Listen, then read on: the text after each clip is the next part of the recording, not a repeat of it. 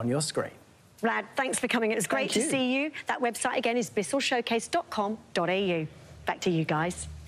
Training is underway in Melbourne as some very special athletes prepare for a big event in October. The Special Olympics Australia National Games will be held in Launceston this year. It's right up Nat Hunter's alley and she joins us now. Nat, what's happening there?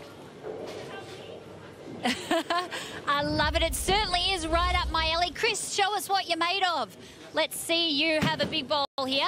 So I'm joined by Chris and the rest of the Victorian team for 10-pin bowling for the Special Olympics. Off you go, Chris. Let's see. Here we go. We're hoping for a strike. No pressure. Camera rolling. That's good. You've done it? Whoa, good job. High five, Chris. Well done. Now, congratulations, Chris, to all of you guys for making the 10-pin bowling team for the Special Olympics in October. You must be so excited. Of course it is, actually. I'm getting really excited for that one. And you're a super athlete. I've been hearing that you're a superstar in the swimming pool as well. You started off in the pool. You've competed at a state and national level, and now in the 10-pin bowling alley. What made you make the change?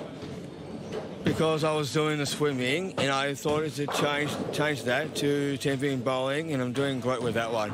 Yeah. You are doing an amazing job. Are the whole team excited to head off to Tassie? Oh, yes, I am. And do you think that you've got what it takes to bring home a medal? Of course, I will try to bring a medal. All right, now, Chris, we have to talk to your mum because she's also a superstar. Behind every great man is a great woman. So come in, Mel. Mel, you must be so proud of Chris, not only a champion in the pool, but also in the bowling alley. Yes, we are very proud of him.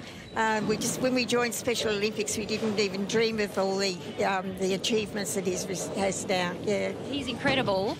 Now, the Olympics, that can be, a dream for a lot of people, but it's very, very expensive, and it was looking a little unlikely until a generous donation was made.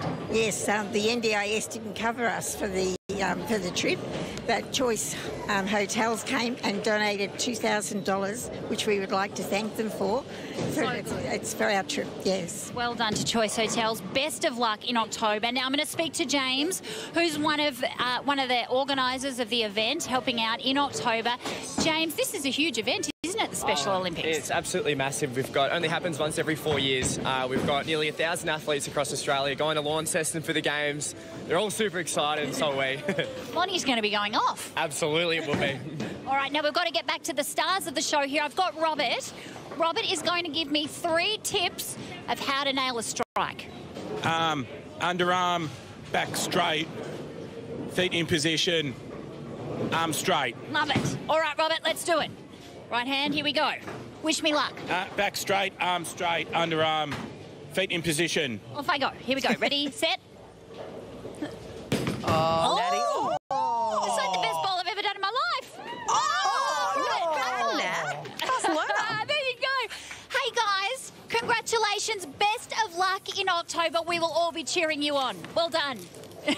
Back to you guys. Well done, Natty. And if you'd like to help... Oh, brilliant. If you'd like to help athletes like Chris and his teammates get to the Special Olympics National Games, head to nationalgames2022.com.au. We're back with more of The Biz right after this. See you soon. Tonight I'm gonna have myself. I love this song. A real good time.